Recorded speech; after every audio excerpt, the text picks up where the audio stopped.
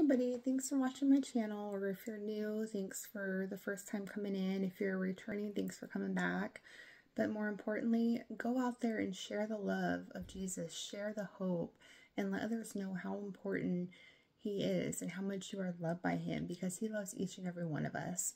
So go ahead and click that subscribe button, comment, and share, and let's continue to let others know how much he loves us. So I'm going to talk about God always knows our feelings. He knows your sadness. He knows when you're happy.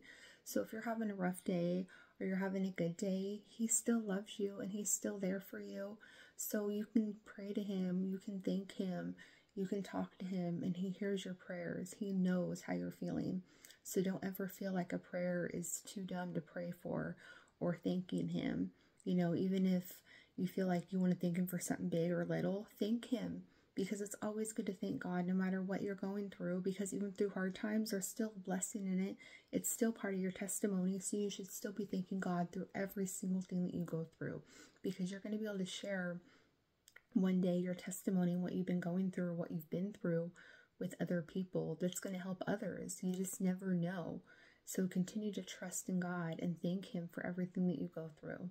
All right, thank you all again for watching. Stay tuned for my next video.